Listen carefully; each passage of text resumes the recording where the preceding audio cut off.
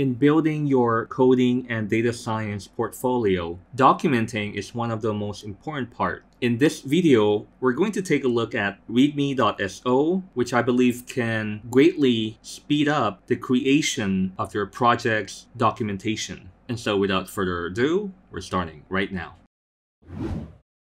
So let's dive in. So first thing is to click on Get Started, and you could go to readme.so. And so let's have a look at the components here. So any project documentation would typically start with a title and a description. And so typically you would have to type in the hashtag in order to give it a H1 heading. But then for this one, if you have no idea where to start, you could just click on it, title and description, and then you're going to see that it appears in the preview right here. And so it is simply a hashtag and a description. So you could modify this to suit your own project. And so let's call this exploratory data analysis in Python. And then here you would replace this with a description of your project's documentation. Like for example, in this project, we're going to perform an exploratory data analysis of the solubility data sets.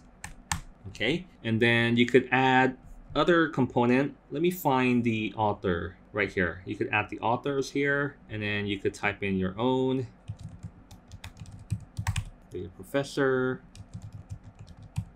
and then right here. And let's see, you could add FAQ, frequently asked questions. And so you can see that it automatically appears in the preview here. And so you could also reshuffle by clicking on the dotted lines here to the left of the component, and then you could drag up, and then you're going to notice that the preview, that FAQ has been shifted up because we dragged it up, or we could drag it down. And so the preview is in real time. And let's say that you want to add usage examples here. Click on it, and then it appears here.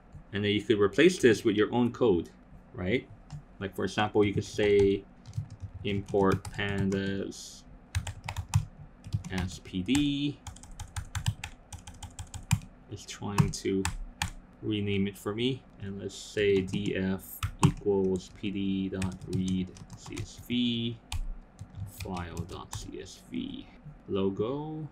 Okay, and the logo is placed here, and you could replace the logo with your own URL. Let's say that we want to move it up here underneath the title, or even before the title. So we have the logo here, and then the features right here. Let's move the features up. Let's put it here. Let's move usage up. There you go. It looks like a decent README now, right? And without a lot of effort, because you could just click and then you could just modify it. Okay, so it's as simple as that. And you can see that there's a whole lot of components here for you to choose, even installation, right? So if you created your own packages, you could provide instructions for how to install it, right? Here, the installation, you click on it and then you could modify it. Okay, related. Okay, so normally we would put related information at the bottom. Like if you're interested and you want more information, you could go to this link. So all of this are in Markdown language, and you could just download it. Click on download when you're happy with everything. Click on download, allow, and then it'll download into your computer as a Markdown language file. Let's have a look. Let's copy this. And let's go to the GitHub,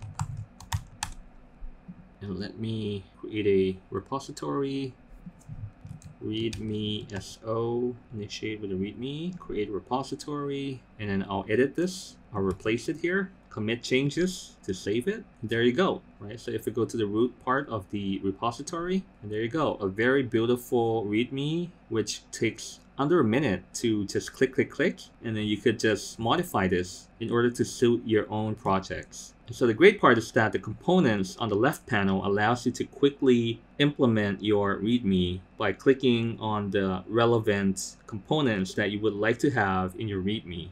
And then you could easily and quickly edit the content. And there you go. You see that the README is fully functional and uploaded to the repository. And so if you're finding value in this video, please give it a thumbs up, subscribe if you haven't yet already, and make sure to hit on the notification bell so that you will be notified of the next video. And as always, the best way to learn data science is to do data science. And please enjoy the journey.